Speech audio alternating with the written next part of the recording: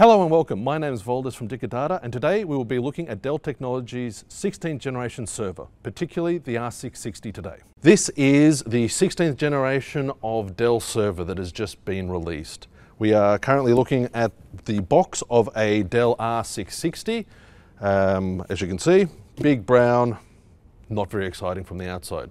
So let's crack it open and see if there's anything a little bit more interesting inside.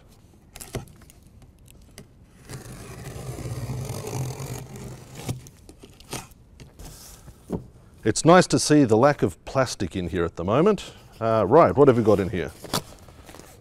So we've got the nice long box, which will be, no doubt, the rack rails. Yep, rack rails with instructions how to mount them into your rack. Rack installation instructions. Velcro for cabling. There we go. Let's have a look what's in this one. This will be the cable management arm that will sit at the back of the rack rails we just had a look at for those people that require cable management arms. The one large, one left over. We have warranty information, PowerEdge R660 Getting Started Guide, Enterprise Product Safety, Environmental and Regulatory Information, Dell End User License Agreement. I'm sure nobody reads them. We have, if required, two IEC C13 to C14 plugs for plugging it into PDU. Still wrapped in plastic, I see. And one bezel. You've got the key to lock it if required. And this is the LCD bezel. So it's got the little monitoring port on the front. It gives you a little bit of information like IP address, some iDRAC information. You can also put temperature. I do know I've had a partner say that they use it for environmental monitoring, so they'll have it show what the ambient temperature is in a room, just to make sure that everything's running smoothly. And that's it. So not much plastic in there, which is really nice to see. I do know that Dell are conscientiously reducing as much waste as possible. Everything else is cardboard, easily recyclable. Right, now we have the server. Foam packaging so it doesn't get damaged in transport. Build sheet to make sure that it's got all of your options that you've chosen in the config. And then the server itself.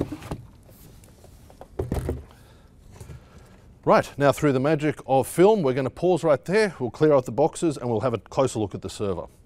Right, as you can see, we have a 1RU server in Dell's 16th generation server lineup. You can also get the 2RU, R760, and there are a few other options, but let's focus on the R660 for today.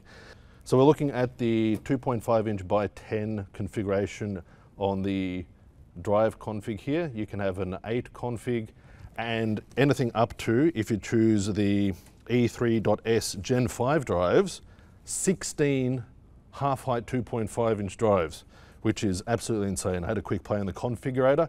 You can get over 100 terabytes of NVMe storage into 1RU. The density is very impressive.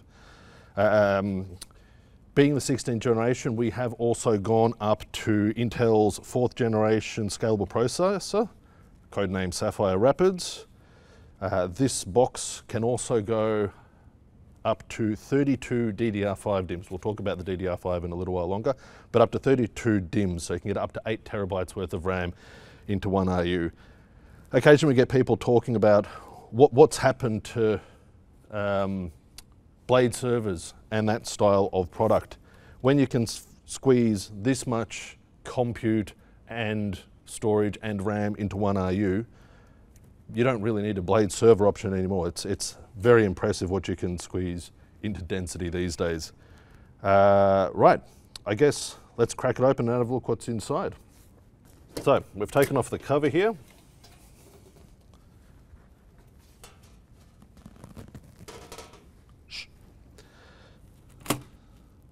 So at the front here, we've got the high performance fans. Through the middle, we've got the 32 DIMMs slots for the RAM. We've got the 2 CPU slots.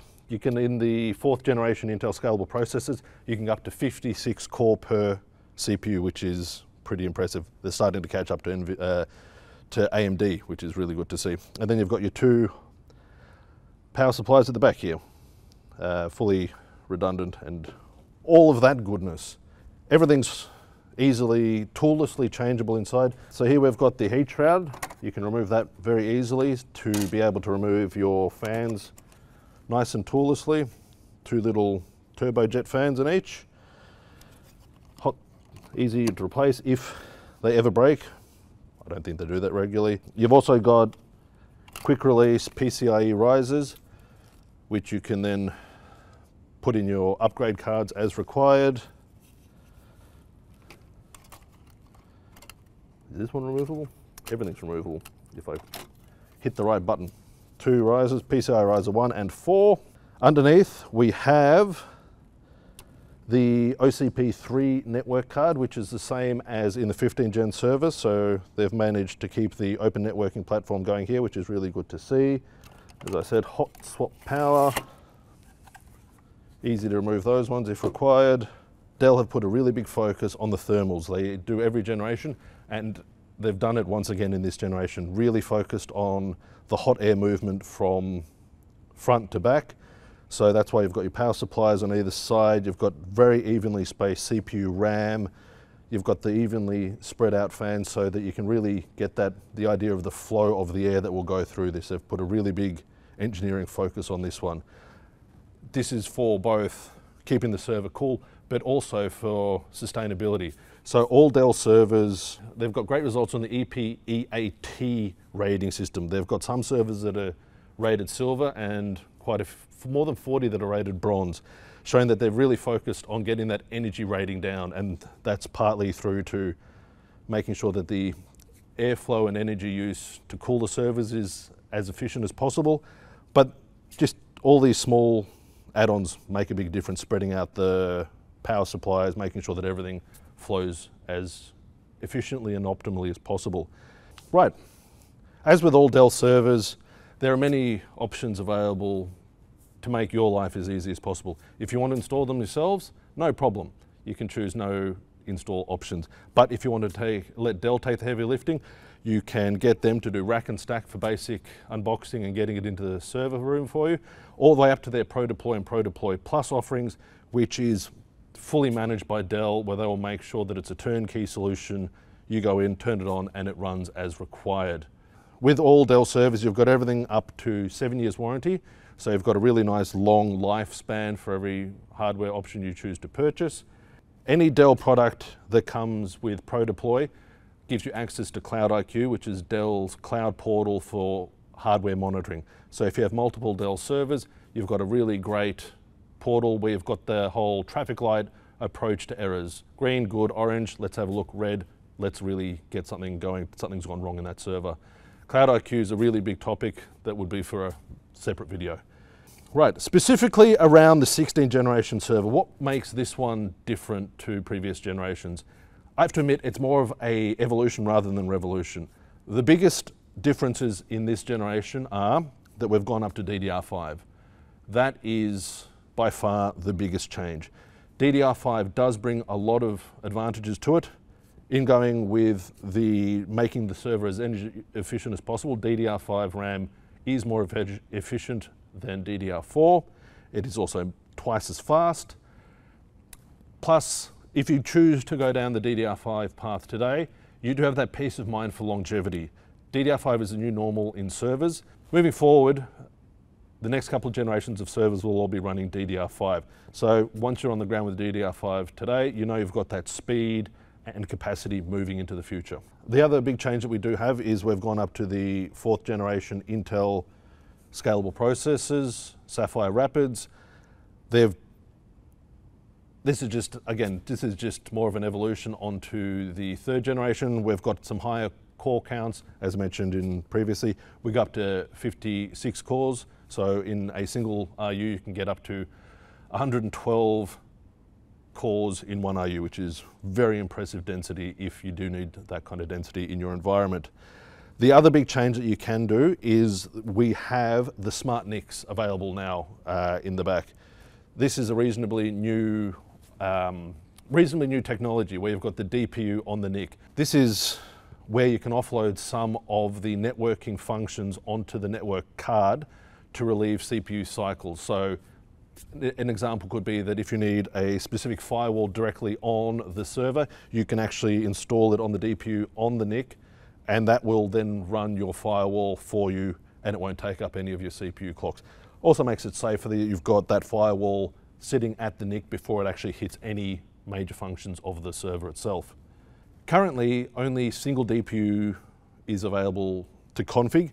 They do have dual DPU coming later in a later release, but at the moment we're stuck to single DPU, and that is across the NVIDIA and AMD range only for the time being. Let's flip this around. There are a few other points to have a look at the back as I scratch the table. Another upgrade that we had when we went to the 15th generation server was that we went to the hot swap boss card at the back. They've made another upgrade in the 16th generation server where we've upgraded to NVMe rather than SSD. So you've got hot swap, NVMe, boss cards all the way up to 960 gig. Really good for running your hypervisor or OS on these ones now, especially if you go for the diskless chassis where this is just for compute. On the back you can see we've got the OCP3 network card, we've got the iDRAC port and a couple of 1 gig ports, the LAN on motherboard 1 gig ports. Everything else is pretty standard on the back there. We've got no PCIe risers installed in this model.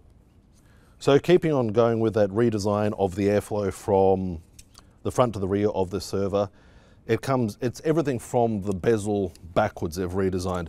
So the bezel still keeps Dell's signature hexagonal pattern, but they've actually redesigned this one so that you've got slightly better airflow from front to rear. Let's put this one on. Very pretty. This server has been configured with free air movement.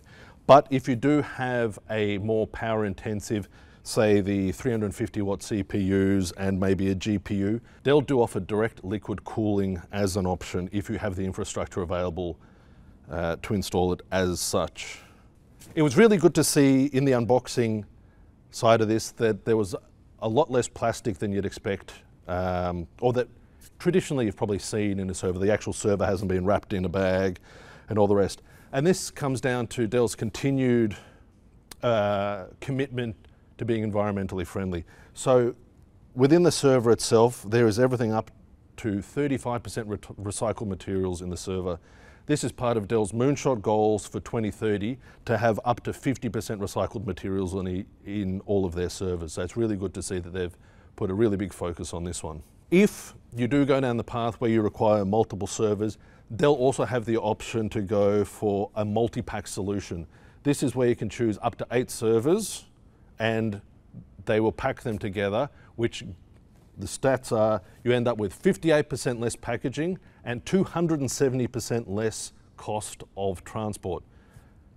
Every single percentage point matters when you're trying to cut down your emissions. So that's really good to see on that front as well.